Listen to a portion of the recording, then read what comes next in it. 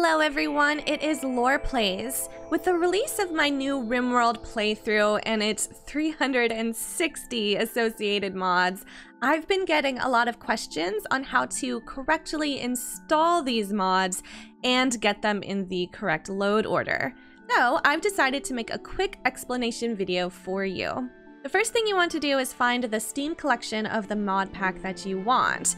We are going to use the new Disciples of Symmetra collection for this video. Simply subscribe to each of the mods that are underneath the description one by one, or by clicking the subscribe to all button here at the top.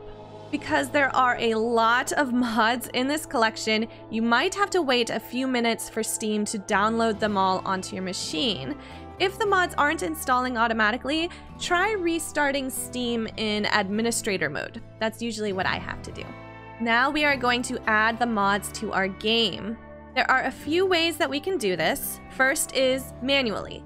Whether you are using the vanilla mod UI for RimWorld or Fluffy's ModManager, you would simply activate the mods that you want to use and then drag them in the correct load order. The mod load order has been painstakingly organized within the Steam collection itself, so make sure you follow this list while you are activating the mods. You can also import the mod list automatically, which is obviously much easier. There are two ways to import the list, either through Fluffy's ModManager mod here, or through an external application called Rimpy. I'm going to talk about the ModManager first. If you are using the Disciples of Symmetra mod pack, you should already have this installed as it is part of the pack. Simply find it in the list, activate it, and then restart RimWorld. Your UI should then look like this. Next, what we're going to do is find the link to the load order within the description of this collection. It is right under For ModManager here. Click that. It's going to take you to a Google Drive document, so you will need to click Continue to External Site, and this text document will appear. Simply highlight the entire list, copy it. I'm clicking Control-C. You can also open it with Google Docs and copy it from there. Go back to the ModManager and click the little paper icon on the bottom right here. You will want to click Import Mod List from String, which means it's going to look at your clipboard for the mod list that we just copied. You will see mod list Disciples of Symmetra has been imported from the clipboard. You should then see it here along with any other mod lists that you might have.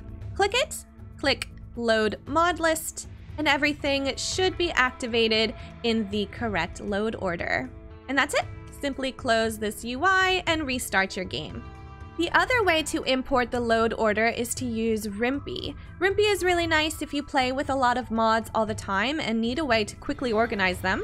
To get Rimpy, you'll need to go to their workshop page and subscribe to the mod, but also download the program either for Windows or Linux here. Install it onto your computer, open it up, and then make sure all of these folders at the top are set to the correct path for your computer. Next, we're going to go back to the Steam collection and find the Rimpy XML file that is underneath the optional installation section. You're going to want to click it, go to external site again, but this time what we want to do is actually download the file. You can save this file anywhere on your computer, then go back to Rimpy and click Import List. Find the list that we just downloaded, click Open, and then Import List again, and then hopefully all of the inactive mods that we had over here are now activated in the correct order. When this looks good, you will then need to activate the Rimpy ModManager database mod itself, because that is not actually included in this collection. So simply drag it over, it doesn't matter where, and then click Save. You only need to load the game once with this mod for it to work, so you can remove it later on if you want to. You can also click Run down here to open up RimWorld if you want, but you don't need to. You just need to remember to click the Save button here whenever you change something in this list. And that's it! The mods should then be loaded in the correct order when you open up the game. If you are interested in watching me play the Disciples of Symmetra mod pack, be sure to subscribe to my YouTube channel to get notified on every new episode. Thank you guys, and I hope that helped. I will talk to you guys later.